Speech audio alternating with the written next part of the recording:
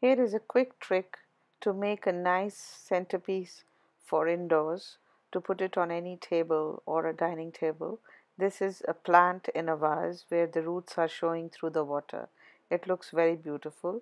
All you need is water, a used drink cap or a cap that comes on a milkshake or a drink that you buy from any restaurant, and the plant that you want to put in.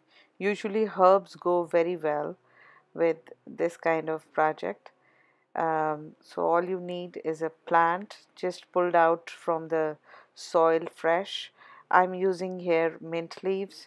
You can use basil, you can use money plant, tulsi, something that would grow in water.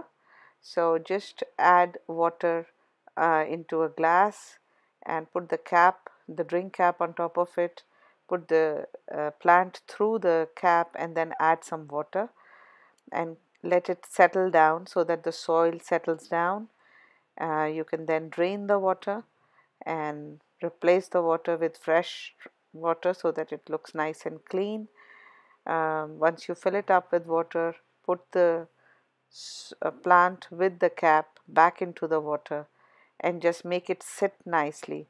The cap is to help it sit up so that it's only the roots that are showing through the water and the plant just stands up.